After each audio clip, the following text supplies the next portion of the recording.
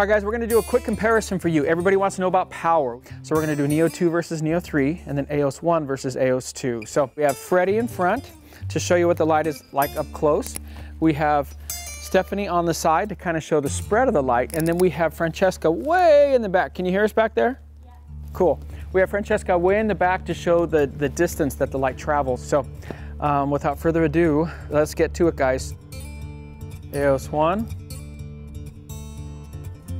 AEOS 2,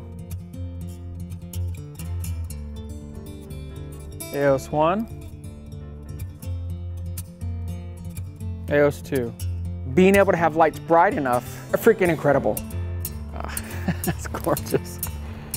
I absolutely freaking love these lights, guys. Neo 2, Neo 3,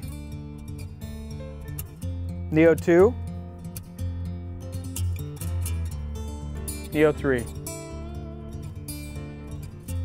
I love these lights, I really do, and so I am very excited to use them. I can't wait for you guys to use them. So go to rotolight.com today, guys, to check out the Neo 3 and the AEOS 2. You will not regret it.